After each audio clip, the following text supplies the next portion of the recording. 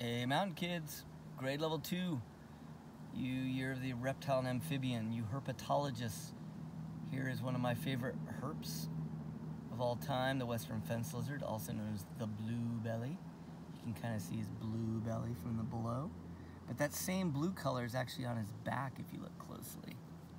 There is a lot that you can learn by not running and catching them, but just sitting back and observing them.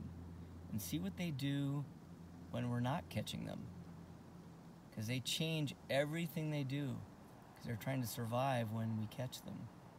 And they just go docile, which means they kind of give up. But when we leave them alone, we can watch them hunt or do different things. We can watch their behavior, ask questions about why they're doing what they're doing and when they're doing it. Yeah, you can see those little spots on his back. There's just so many things to notice about a lizard. Also, I'm looking at probably down its abdomen. There's a big bulge. I'm wondering if this blue belly ate something and it's in its belly right now. I don't actually know. But that's another one of my questions. I wonder what it ate. I wonder if that bulge in its belly is food or something else. I wonder if blue bellies blink. You see his eyes kind of close. Oh, that is very cool. Not sure what that was. A little stretch of the neck and the head.